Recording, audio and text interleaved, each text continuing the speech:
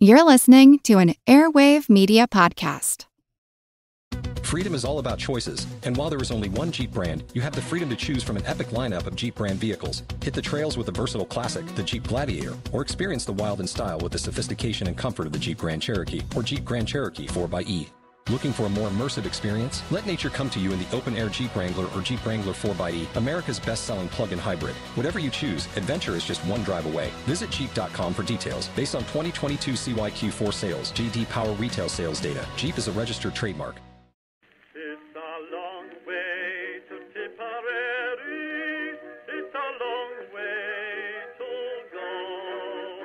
It's a long way to Tipperary, to the sweetest girl I know.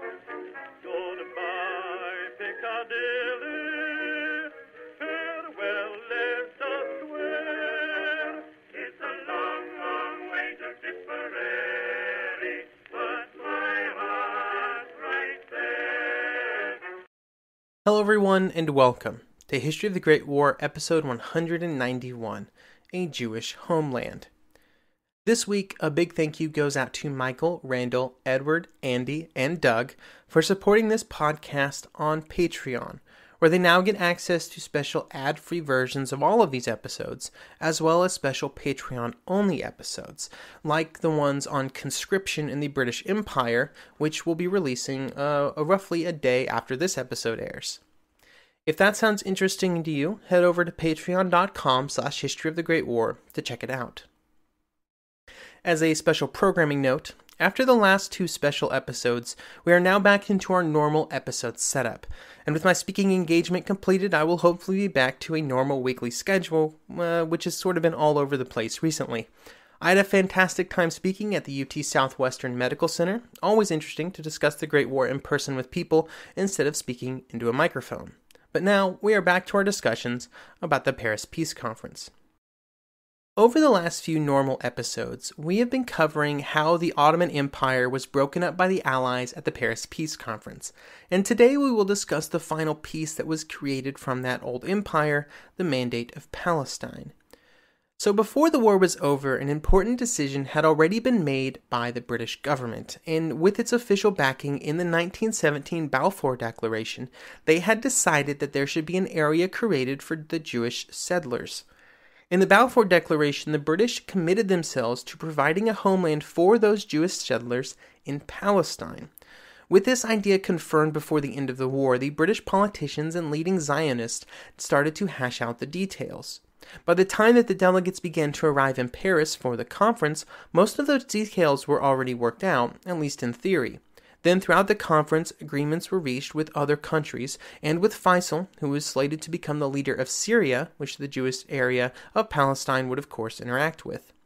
Of all of the decisions made at the conference, the creation of Mandatory Palestine, which would in time become the nation of Israel, stands out for its destabilizing effects on the region. It remains a divisive topic even today, and whether or not you or I think it is the correct decision cannot change the fact that for the last 100 years, the area around what in 1920 would be called Mandatory Palestine has seen constant tension and multiple armed conflicts. Many of those conflicts and the animosity present between the Jewish citizens of Mandatory Palestine and then Israel and the Arab peoples that surround them can trace its roots back to the decisions made in London and Paris from 1918 to 1920. A key player in our story and in the history of Mandatory Palestine is Chaim Weizmann. Weizmann was a chemist who lived in England before the war. When the war started, the British government put out a call to all of the scientists in the country, asking for any discoveries that might be of use to the military. Weizmann had discovered a new way of fabricating acetone, which was a critical component in the creation of artillery shells. With the British frantically trying to expand their production of shells, Weizmann's idea eventually ended up on Churchill's desk, and Weizmann would receive the news that the government needed 30,000 tons of acetone as soon as possible. The money gained from these huge orders of acetone, created through his process, gave Weizmann the money to push forward his goal of getting the British government to support the creation of a Jewish homeland. His work and the work of many other Zionists would eventually result in the Balfour Declaration from the British government, which for the first time gave the Zionist movement the official support of a major European government. With the declaration released, the next step was to start laying the groundwork for actually creating a Jewish area in the Middle East, and making that a reality meant working with the Arabs, and it specifically meant working with Faisal Hussein. Faisal was slated to become the leader of Syria, which Palestine was up to this point a region of, and so it was important that Faisal and the Zionists come to some kind of agreement. To this end, Weizmann and Faisal would meet in May 1918. This meeting was very important, and so the British put a lot of work into making sure that it went smoothly, going so far as to hash out many of the details with Faisal before Weizmann even arrived, so that there would be no surprises. They pitched the idea that if a bit of territory was given over to Jewish administration, it would look very good for the Arabs. The Jewish leaders would be able to take that goodwill from the Arabs and then use their influence to help the Arabs at the peace conference. Also, it would just have really good optics for the Arabs, to borrow a modern marketing term. At this early stage, Faisal could see the benefits of working with the Jews, and when he met with Weizmann, the Zionist was very pleased with the results, saying, "This first meeting in the desert laid the foundations for a lifelong friendship. The emir was in earnest when he said he was eager to see the Jews and Arabs working in harmony during the peace conference, which was to come, and that in this view the destiny of the two peoples was linked with the Middle East and must depend on the goodwill of the great powers." When the Paris Peace Conference began, it would not directly address the desires of Weizmann and the Zionists until late February.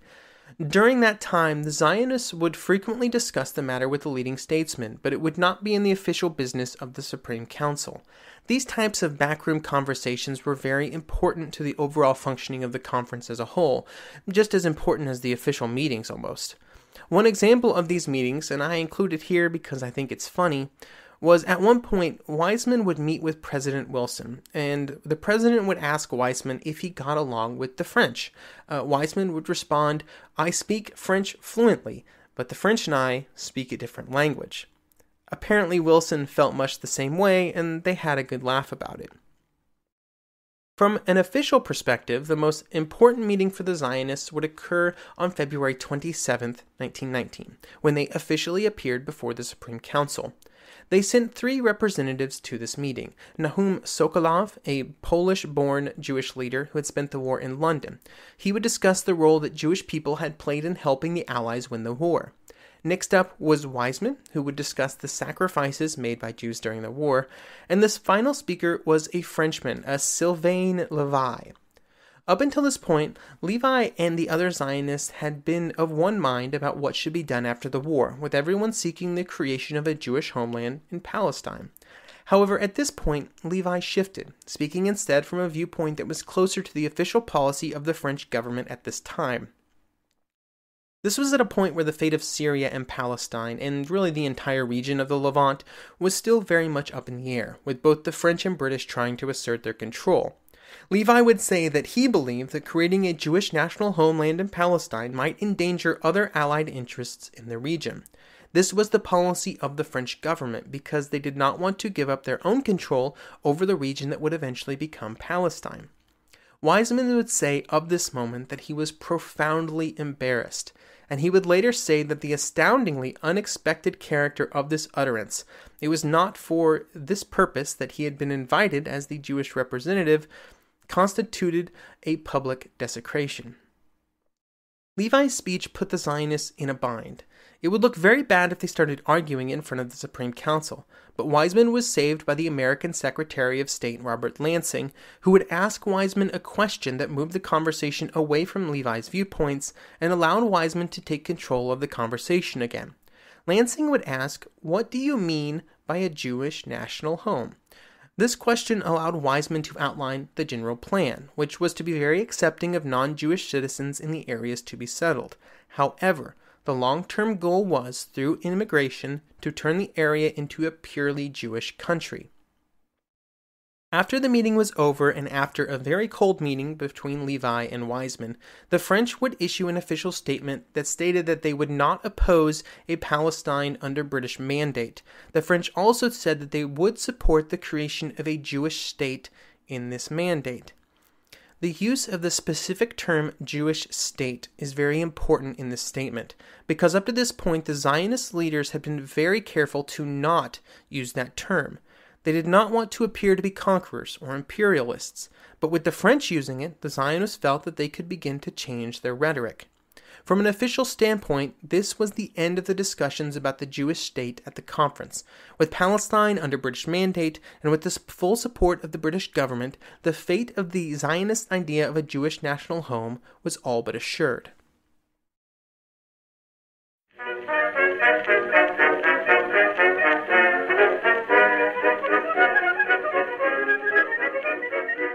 The one truth about human history is that change is inevitable. But the one thing that has never changed is that humans need food to survive. There are many ways to get that food, but one of the easiest ones is Factor. Factor delivers ready-to-eat meals right to your door. All you have to do is heat them up and dig in. In 2 minutes, you can be eating tasty keto or vegan options, or any of their 35 options that they have available every week. So you can choose maybe the cheesy garden herb chicken, maybe the Santa Fe green chili beef skillet, or perhaps the Caribbean spiced tofu. It is all delicious, and if you have a bit of a sweet tooth, Factor still has you covered with a wide range of snack and smoothie options. Chocolate mocha cheesecake, snickerdoodle macaroons. Any of that sound good? And don't worry, even the tasty stuff is dietitian approved. Head over to factormeals.com/GW50 and use code GW50 to get 50% off. That's code GW50 at factormeals.com/GW50 to get 50% off. Freedom is all about choices, and while there is only one Jeep brand, you have the freedom to choose from an epic lineup of Jeep brand vehicles. Hit the trails with the versatile classic, the Jeep Gladiator, or experience the wild in style with the sophistication and comfort of the Jeep Grand Cherokee or Jeep Grand Cherokee 4xe. Looking for a more immersive experience? Let nature come to you in the open-air Jeep Wrangler or Jeep Wrangler 4xe, America's best-selling plug-in hybrid. Whatever you choose, adventure is just one drive away. Visit Jeep.com for details. Based on 2022 CYQ4 sales, JD Power retail sales data. Jeep is a registered trademark.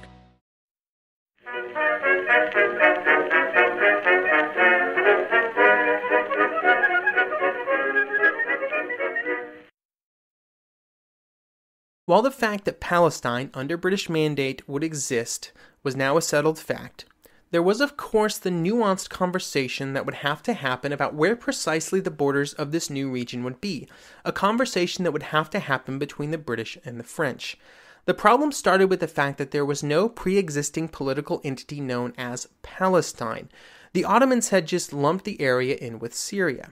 When it became clear that the British would have the mandate of Palestine and the French of Syria, the exact delineation between the two areas became a very important topic of conversation. The Zionists led off this conversation by stating that they hoped to gain northern Galilee, the Golan Heights, the Gilead Mountains, and 18,000 square kilometers on the east side of the Jordan River. This was not the limit of what they actually wanted, but after lengthy conversations with the British, the Zionist leaders were convinced to hold back on their requests for political reasons. Most importantly for the conversations between the French and the British, this list of requests put the border of Palestine much further north than the French had anticipated. There would not be an agreement about this border for months, and it would not be until September that the conversation was revisited. It was at this time that the British started to pull their troops out of Syria to give the French control, and this meant that the British troops had to move south, which of course begged the obvious question of exactly how far south they should move. Negotiations began with both sides wanting different things. Eventually they would agree to what would become the modern-day northern boundaries of Israel and the borders of modern-day Syria and Lebanon, with one exception. This exception was the Golan Heights, an area with a very, let's say, complicated political status, which I won't really dive into here. All I will say is that in 1919, it was part of Syria. While all of the political decisions were being hashed out back in Paris, the future mandate of Palestine was under a British military administration led by General Allenby. Allenby had been the British commander that had led British forces into Palestine in 1917, and he would just roll directly into being the leader of the military administration after the war. This was not a great time to try and maintain the peace in Palestine. The military attempted to control the area within the confines of the rules set out by the Hague Conferences, and this meant that they would try to maintain the status quo until the future was officially decided. In 1918, the status quo was that Palestine was not yet a Jewish national home, and this caused friction between the Zionists and the military, with the Zionists criticizing the military leadership for being biased against them. On the other side of the conversation were the Arabs, which made up 90% of the population of this area in 1917. They were concerned about what was happening and the rumors of some of the decisions being made in Paris, and so there would also be friction between the British and the Arabs. Major General Watson, one of Allenby's subordinates, would say that the antagonism to Zionism of the majority of the population is deep-rooted. It is the fast leading to hatred of the British and will result if the Zionist program is forced upon them in an outbreak of a very serious character. One of the main causes of friction between the British, Zionists, and the Arabs was Jewish immigration to Palestine. In 1917, the population of Palestine was less than 10% Jewish, with only about 50,000 Jews living among 610,000 Arabs at the end of 1917. Over the next few years, the population would begin to rapidly change. By the mid-1920s, the Jewish population would almost double. This put serious pressure on the agreements originally made by the Zionists and the Arabs. The new Jewish immigrants wanted to buy land, and in the early days, they were able to purchase that land easily. But by 1920, the situation began to change as it became harder to purchase land due to the rapid increase in cost as Palestinians began to resist the seemingly endless tide of Jewish immigrants. Wiseman would say, "We found we had to cover the soil of Palestine with Jewish gold, and that gold for many, many years came out of the pockets not of Jewish millionaires, but of the poor." While Wiseman was not a fan of the situation, it was perfectly natural for the cost of land to increase rapidly due to the demand, especially as the Arabs began to resist the idea of losing so much territory to Jewish settlers. Many of the Jewish immigrants were also not on the friendliest terms with the Arabs. They often viewed the Arabs around them as primitives, almost in a European colonialist mindset. This kind of imperialist mindset, the belief that the presence of more civilized Europeans would pull those around them into the modern age, had been a key factor of European colonialism for centuries, and it was not well received by the Arab Palestinians.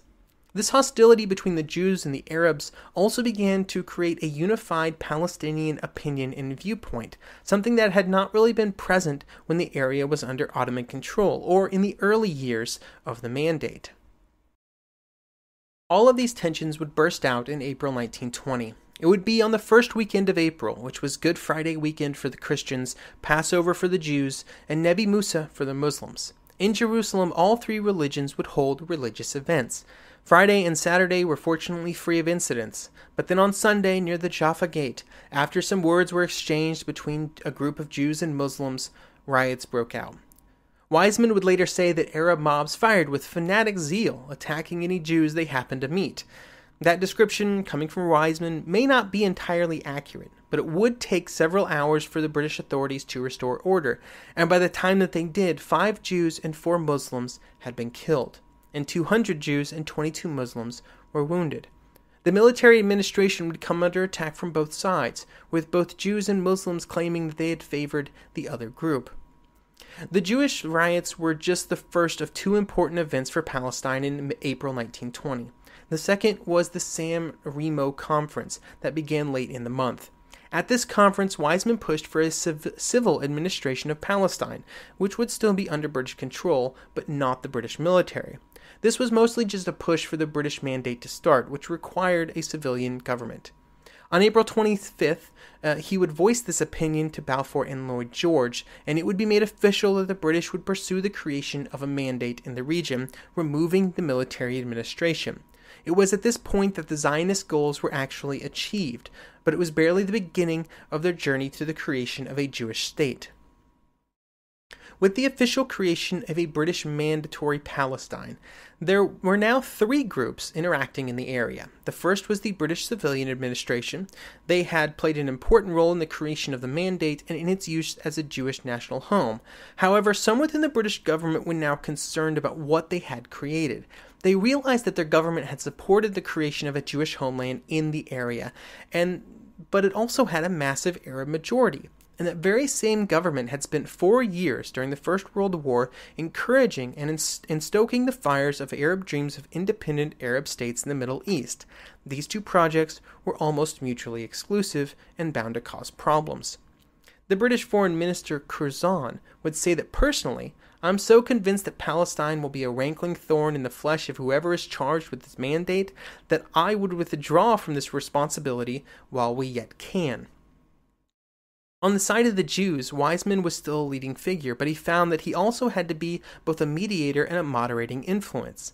Some within the Zionist movement wanted to push immediately for an independent Jewish state, throwing off the shackles of the British mandate as soon as possible. There were also a large number of American Zionists who were pushing against the leading role played by the Europeans within the movement. They pushed for more freedom for the Jews within Palestine and claimed that Weizmann was acting as a dictator.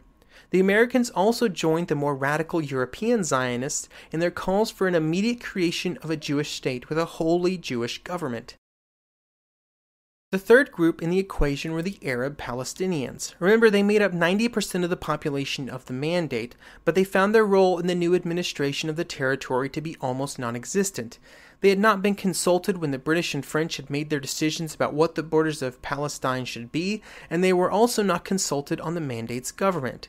There were also no illusions among the Arabs about their future. News of the Balfour Declaration and the goals of the British Mandate were clear. No matter how many promises that the British made or the Zionists made, the Arabs would never truly trust them.